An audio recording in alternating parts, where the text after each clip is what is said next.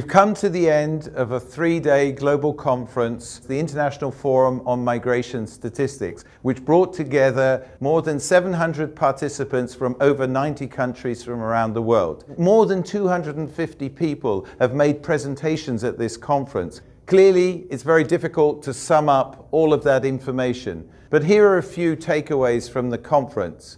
The first message from the conference is that this discussion about improving data on migration is no longer the responsibility or in the realm of the national statistical offices or statisticians. It's a much wider issue. It affects so many people working in the migration field and beyond. But we don't fully understand what does this information really tell us. Recently, it was calculated by Facebook that there are 272 million people living in another country who use Facebook accounts. Now that figure is very close to the UN figure for the total number of international migrants. But we don't know enough about how Facebook calculates that figure and how reliable that information is. There are so many figures circulating. We were told about 11 million undocumented migrants in one country, for example. The information doesn't come from a reliable source, but this information is quickly shared with the media and then affects public opinion.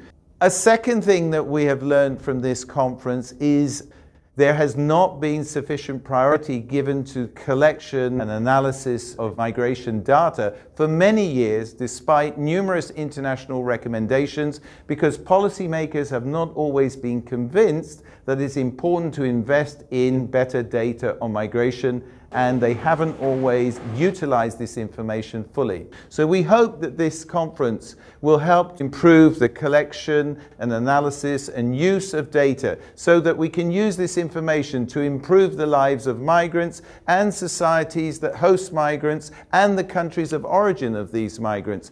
We look forward to seeing all of you again in 2022 at the next International Forum on Migration Statistics to be organized by UNDESA, OECD and IOM.